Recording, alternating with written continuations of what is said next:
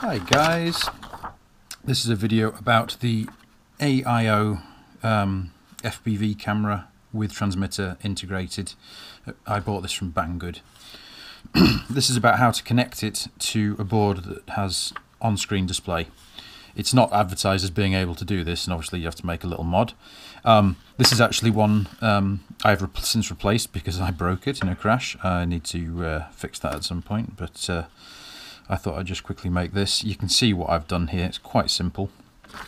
All you need to do is first you need to cut. I did this in a bit of a kludgy way. I just did it. I didn't even bother desoldering the boards. I just got in there with a pair of side cutters and cut just that pin.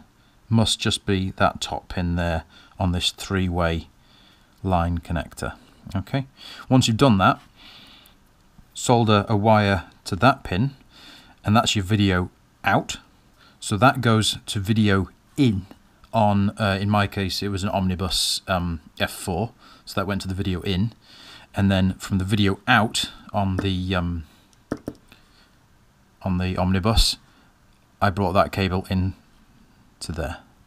So it's just the corresponding one. All you're doing is you're cutting into the video line, taking a feed out and a feed back in, and you just wire them into your corresponding pins on your ESC.